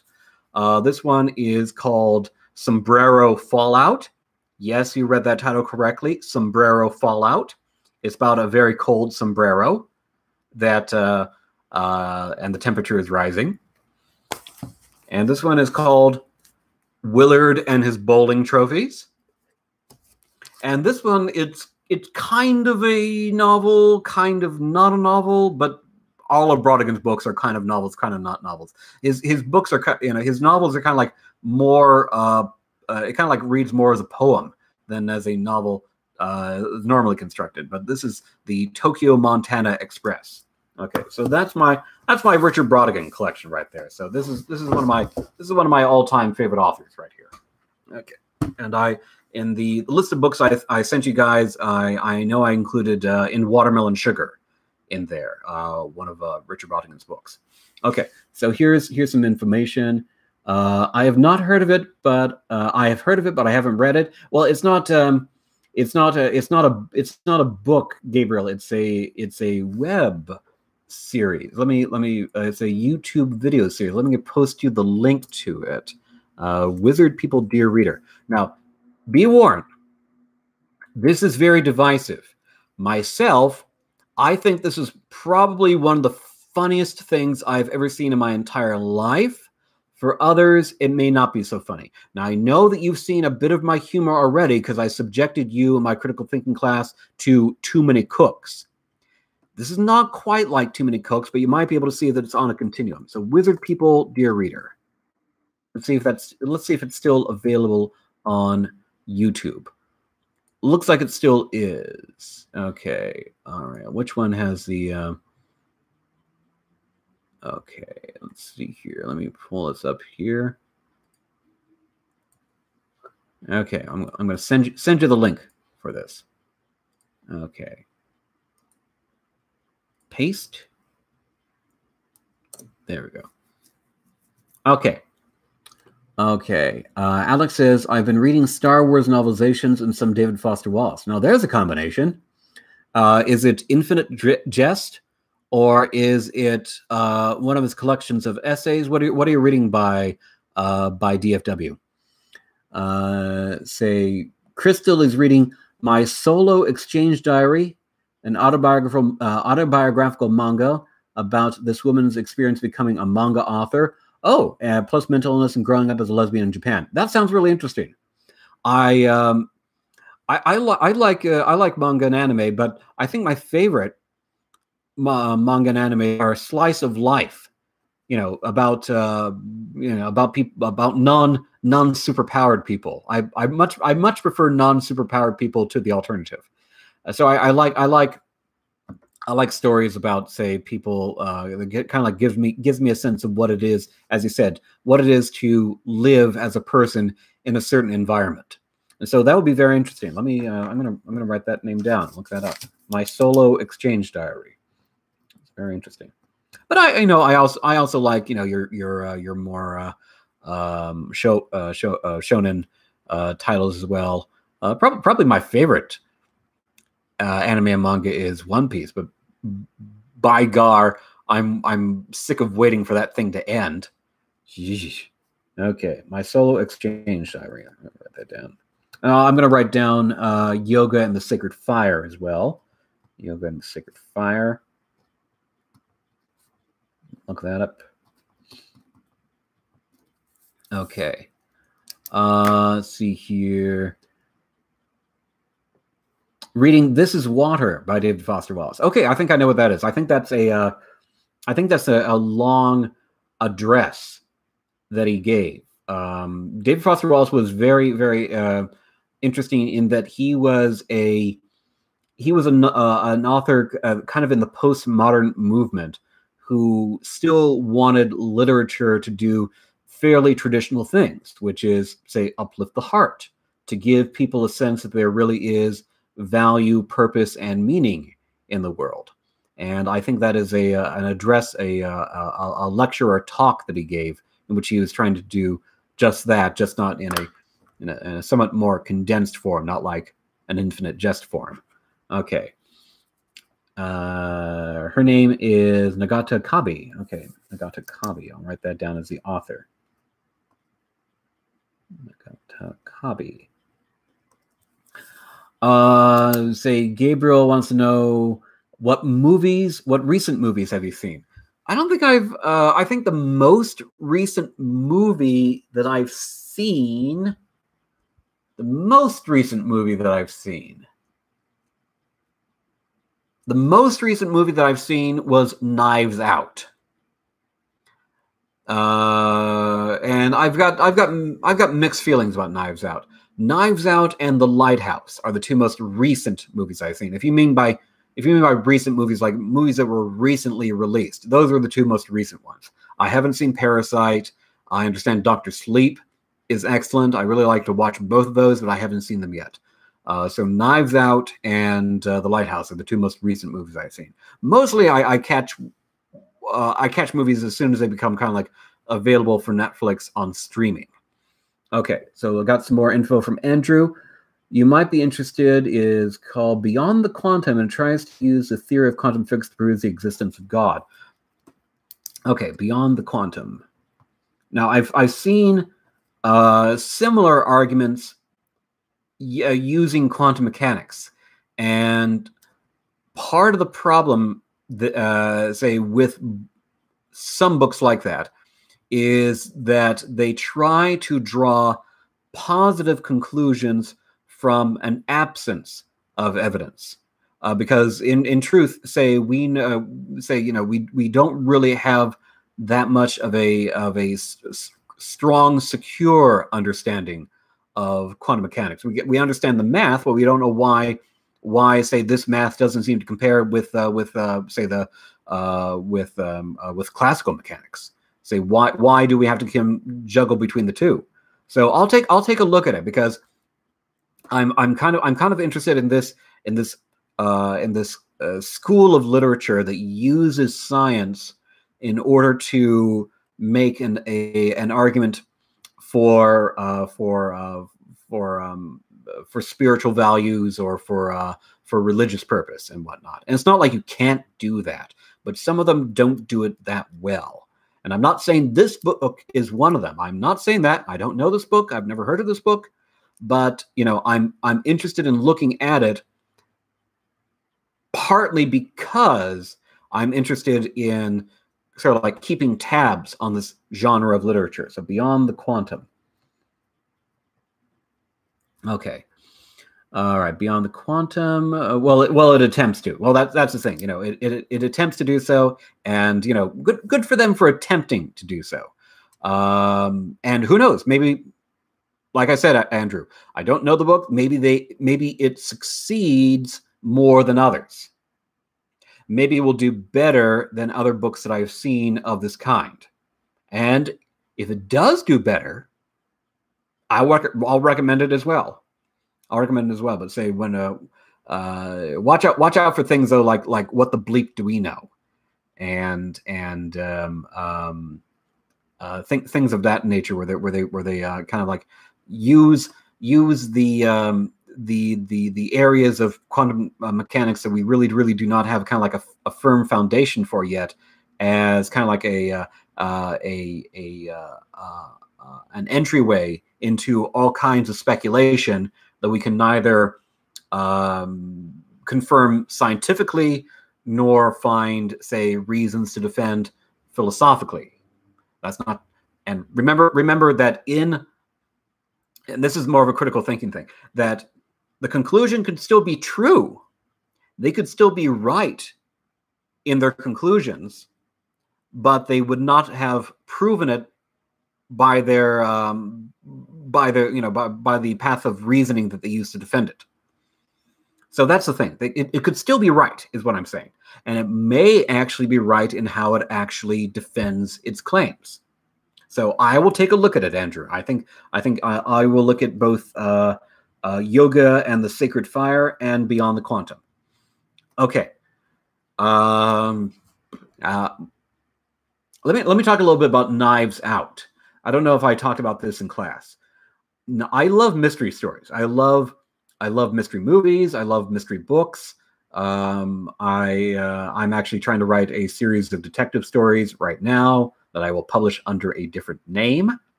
So if you ever read a story by me, if I can never get it published, but if you ever read a story by me, you might wonder whether it's me or someone else, or maybe I will just claim that it's me and it's not actually me. Anyway, I'm trying to write some detective fiction as well. So I love detective stories. I love mystery stories, and I enjoyed the mystery, although I had figured out the mystery. Even when I kind of like guess the conclusion, it's always a very kind of like gratifying when I find out that I'm right in the end. So I guessed who I guessed what was going on, and I guessed who was behind it before what they call the denouement at the end of the story. That's where the detective or someone explains everything that had happened, where they solve the mystery. So even though I had figured that out, that didn't have to diminish my enjoyment of it. What I constitutionally incapable of lying. They didn't have to do that. They could have made her say, they could have made lying difficult for her. They could have made her, just kind of like have an overall kind of like nervous problem when it came to these kind of things. Do that where they make her physically incapable of telling a lie and not vomiting. I not only found that just it's one of those things where it's a detail that is so improbable that it takes me out of the story. So they didn't need to have that. And I also didn't kind of like what that kind of like did for her, as not only as a character, but also kind of like as the kind of person that she was supposed to represent. That she was, a hardworking, honest child of illegal immigrants. So she was a person kind of like representing a whole group of people. And I certainly do not like anyone who demonizes, say, immigrants. I'm the ancestor. I'm not the ancestor. I'm the descendant of immigrants myself. So are most people here in the United States. If you're not descended from Native Americans, you're descended from immigrants. You're descended from immigrants and colonists. You came from someplace else. You came onto someone else's land. So it's not like that. I don't like that she is a person who is incapable of lying and also the child of immigrants. I don't like the kind of way in which that is supposed to kind of like get you entirely on her side, because it dehumanizes her in a way. Remember when I was earlier talking about, say, the trope of the magical black person, and how that is actually a way of dehumanizing African Americans, because it's taking African Americans and not only making their purpose something that is just supposed to serve the problems of white people, but it's also kind of like making them other than human beings, not better, different. That they have qualities that are not like us, not like us, say, us very flawed people. They are somehow beyond them. And they did that with her character as well. And good for her for being nice, for being kind, for being forgiving. But they made her so nice and so kind and so forgiving and incapable of lying, and all of these things that made her kind of like more of an image of a person, of a certain kind of person, and less of an actual human being. And that's what we would want, I think, in any movie about people, is for them to be actually be people. So I like how it wound up in the end. Spoilers, it winds up working out for her. I was very, very happy for that. And I was very, very happy how she stood up to Michael Shannon when Michael Shannon was threatening to use the law to get the to get her family thrown out of the country. Where she said, "Well, we've got the money now, so we can hire even better lawyers to keep my family in the country." So that was good. I wanted more of that. I want to be able to kind of like more of her turning the tables on them in that sort of way, and not a way where her extra human side of her character wound up being, say, what actually led to their undoing. That's actually kind of how Daniel Craig sums it up in the end. That say that because this person is perfect, this scheme fell apart. That Captain America's scheme did not work in the end. So I found it actually patronizing that they did that to her character. That they made her, say, more than an average human being. Because I don't think that needed to be there, and they could even have many of the same things, including the her her difficulty in telling a lie, just because maybe she's got such a nervous disposition. But say she has a physical condition where she can't do it. That's absurd. No, so that I did not like. That I did not like in Knives Out, because it sets things up in a kind of way where you're put in a position where you're kind of like forced to like or admire a person. And I should be able to like and admire a person for them as a person, and not for, say, something engineered into her character as this kind of like extra human, superhuman kind of person. So that's it. So it's a delicate issue, because you'll always find me, say, to be a person who will champion, say, the cause of immigrants here versus, say, racists that would demonize them and all that kind of thing. So it's difficult talking about it, but I actually think that in their attempt to create a positive figure for immigrants here in America, that they failed to do so. They failed to do so in a kind of way by actually making her less like a human being, less like a real person. I think it was perhaps a well-intentioned but a failed attempt. So that's why I did not care entirely for Knives Out, even though it's got many good things to recommend it for. I did not like Knives Out entirely for that reason. Also her it still kind of like makes things work out a little too well for that family too. Like that girl, the girl who sold out the nurse's family, who told her relatives that the nurse's mother and rest of her family are illegal immigrants. And when they see each other, and she says, "Oh, I'm sorry I ratted you out like that," and she just gives her a big hug, and they hug each other and says, "It's okay, it's okay." I didn't find that credible. I would have liked to have at least had kind of like a sidelong glance look at her, like, seriously, you put my family in danger, and you think you can just apologize like that for it, and everything's going to be okay?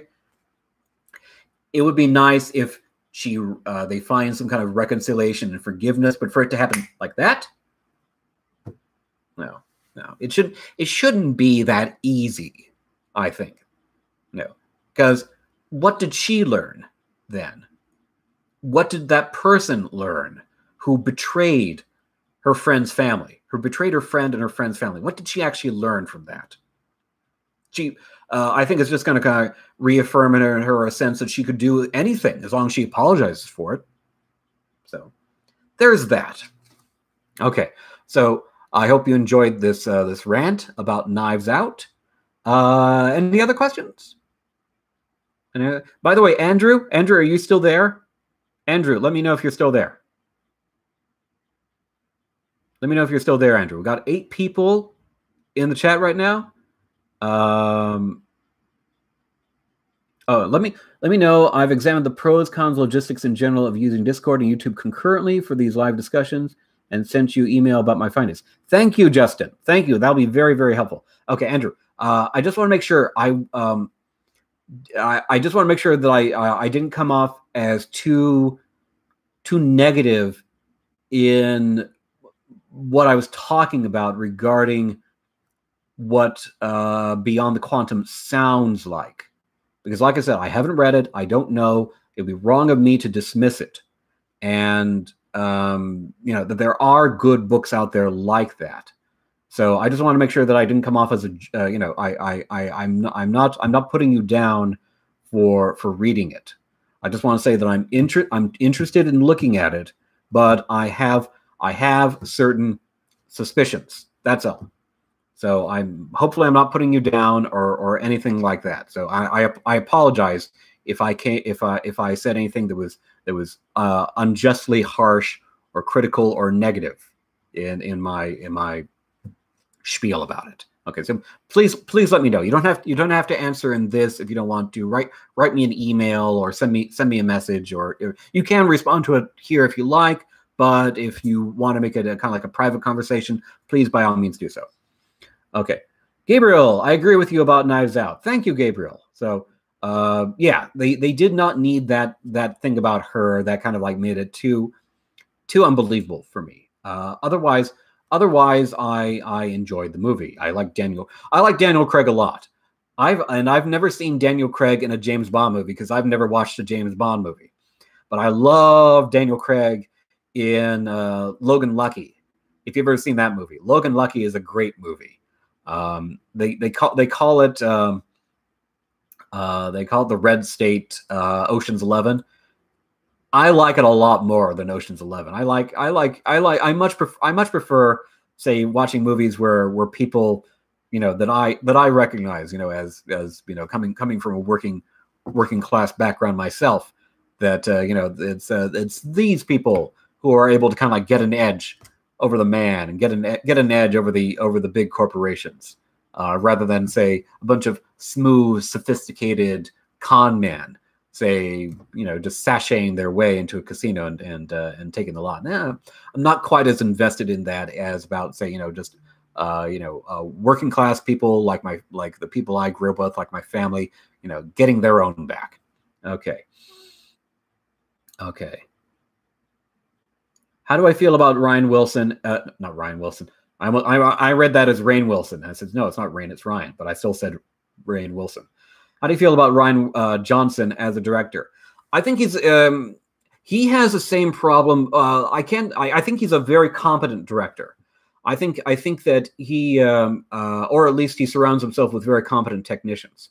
And the best thing I will say about Rian Johnson is that he's a very skilled director of actors. And that was an actor's movie. The best thing I will say about Knives Out is that it's an actor's movie. And you got great performances in there.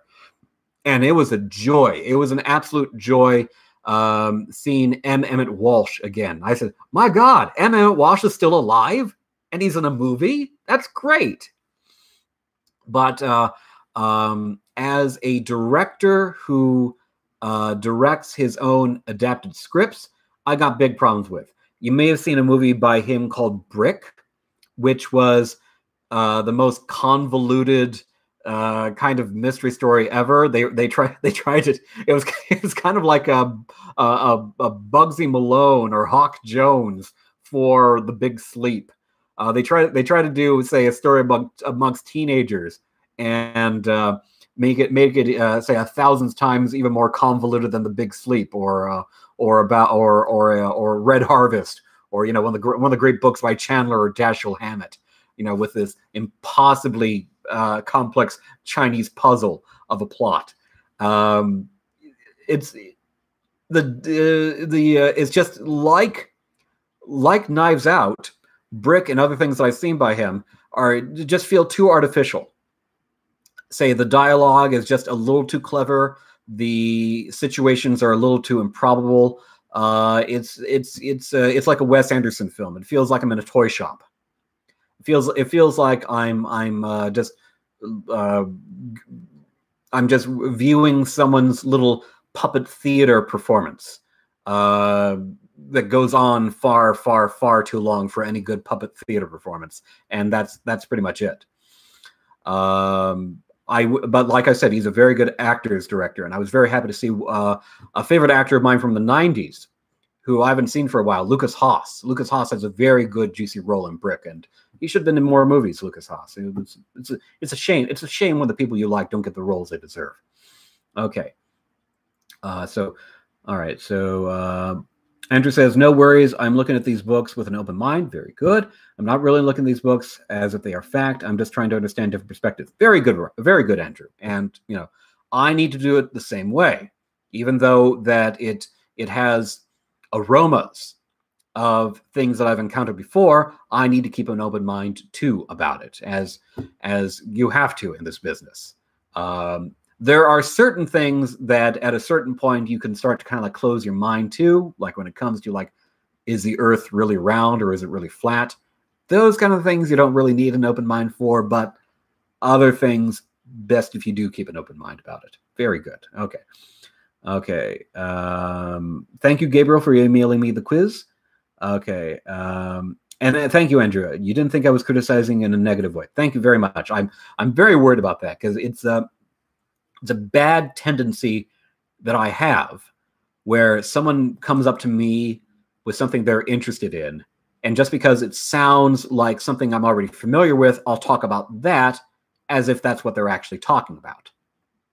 Say, in logic, that's called the straw man argument. And since I haven't read the book, to treat it as if I knew it to be exactly this other kind of thing would be to straw man that. All right, so I have a bad tendency to do that. So I'm glad I didn't do it this time. Okay, so and didn't Rian Johnson do a movie called The Brothers Bloom? They look more Wes Anderson-y than anything Wes Anderson's even done, which is a feat. And it's not like that I don't like movies with a lot of artifice in it. I love Jean Genet movies, but there is a kind of lightheartedness to those movies that you don't find in Rian Johnson or Wes Anderson. You're supposed to say it's kind of like the, you know, I'm supposed to kind of like admire just how mannered it is, or that that if I don't enjoy this deadpan line delivery and very stilted dialogue and whatnot, or that in Wes Anderson, or that I'm getting a little fed up with all the clever one-liners that aren't letting me emotionally invest in anyone that's going on. Everyone feels just at such an emotional distance from each other that somehow this is something wrong with me, something wrong with my ability to enjoy a movie. That's how it feels. That's the chip on my shoulder when I watch them. Okay, so I think it's we're going to be wrapping things up in a little bit. Say by the clock, I see that I've got 3 more minutes. So if any of you still have time to ask a question, please do so right now. It can be about ethics, it can be about critical thinking, or anything else. If you're interested in, say, what's happening right now in politics, I've been trying to keep abreast of that, or in the economy, say, and just kind of like, you know, say all this chaos that's going on thanks to the COVID-19 virus. We're going to get through it. We're going to get through it, and I'm very interested in seeing what it's going to be like when we get out of the other end. When we get out of the other end, are we going to try to shift things back to normal, as if this never happened? Because, you know, things have kind of like a tendency of going back, even when we think that it won't. You know, after 9/11, everyone was talking about, say, oh, everything's changed. Nothing will go back as they were before. And I would leave a backpack at my desk in the library and go out and try to find a book, and then 5 minutes later, I find that it's been confiscated. It says, you just can't do that any longer. The world's different. Now no one cares. No one cares if I leave my things around for a while. So things have a tendency sometimes to go back to a degree of normality. Never the same, never exactly the same, but it goes back sometimes more than we expect that they will. So I'll be very interested in seeing what actually changes and what might actually stay a little bit the same as we move past this. You think people are overreacting a little bit too much? No, I do not think people are overreacting to this. If what we're trying to do is to stem the spread of the virus, someone actually put it best. A healthcare worker put it best. It says, we want to do something. If we are effective in what we're doing, it will look afterwards as if we overreacted. Afterwards, we want it to seem like, there really wasn't that much to worry about because of how well we responded to it right now. This is something that, that if you're a person my age or younger, you don't have to worry too much about, but it can still be fatal. It can still kill you. There's still a chance of that happening. But it is even greater chance that it will hurt older people. So we don't want that to happen. And, the lieutenant governor of Texas the other day saying that, the older people wouldn't mind dying for the sake of bringing the stock market back to what it was a few weeks ago is a statement of such ludicrousness and of such callousness that, boy, howdy, I hope he gets run out of town on a rail. I say, Texans talk a big game, but say I don't see many people going to him with tar and feathers. So no, I don't think we're overreacting a bit. I think that if we are trying to actually stem the spread of something that is a new disease, and we do not have a real treatment for it yet, a treatment suited to the disease, we are not overreacting. So keep that in mind, folks. We do not yet have a vaccine for it. We have positive indications of some people may have found it, but you need to test these things, and testing takes time.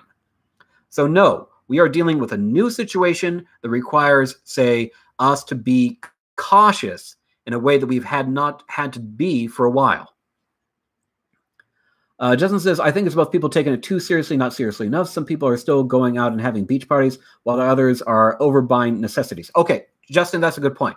The people who are overacting in the sense that, say, not of kind of like social distancing or quarantining, but in the sense of kind of like going out and trying to buy out all the toilet paper and paper towels and Kleenex and hand sanitizer over at Walmart and over at Target and so forth. Yes, that's overreacting.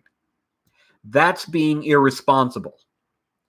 That's acting in a kind of way where it is not the proper response to the situation. And it's not like it's overreacting because the situation is not bad or important, but it's not the proper response in the sense that, say, your actions need to make it so that other people can also do what they need to do to properly respond to the situation.